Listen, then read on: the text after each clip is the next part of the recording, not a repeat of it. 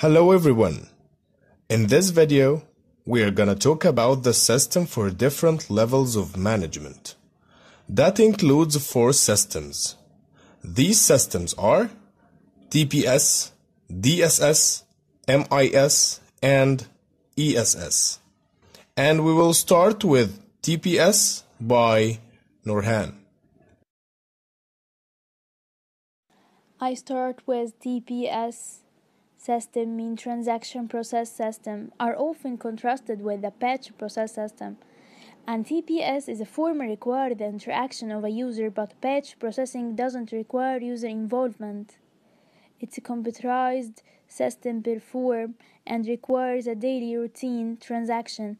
And purpose of TPS is answering routine question. The system used by operation managers.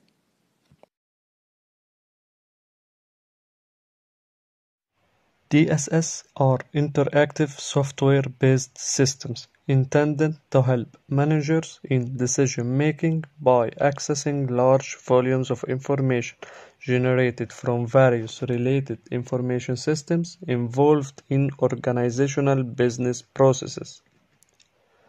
DSS uses the summary information, exceptions, patterns, and trends.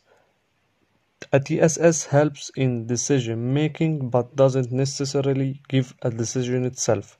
The decision-makers compile useful information from raw data, documents, or business models to identify and solve problems and make decisions.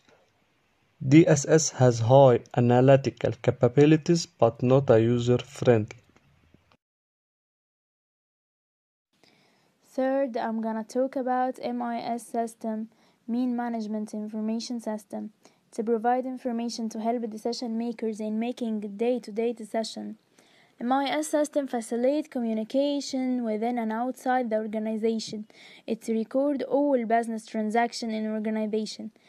It helps with monitoring, controlling, and administrative activities. Plus, provide weekly and monthly and annual result. ESS is a software that allows you to turn your organization's data into useful, summarized reports.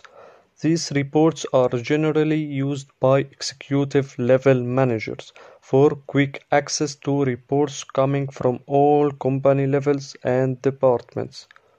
Some ESS tools also provide analysis tools that predicts a series of performance outcomes over time, using the input data for providing quick access to organized data from departments.